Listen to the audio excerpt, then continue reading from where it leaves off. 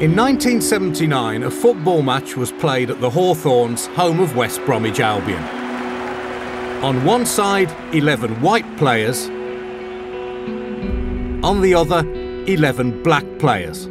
Whites versus blacks. Yes, really. Stranger still, back then it all felt rather progressive.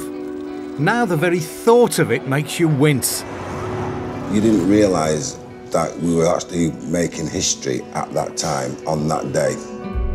From the journey of coming over here, not seeing black players, and then we can put out a team.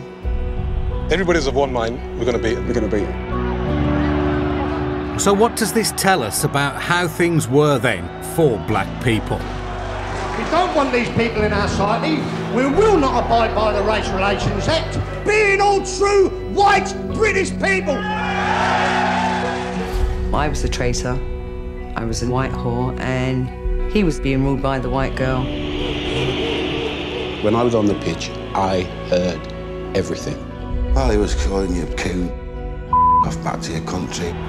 You would watch amazing football, and you think, oh, if only they were white. And here's Regis. And what can we learn about how far we've come today?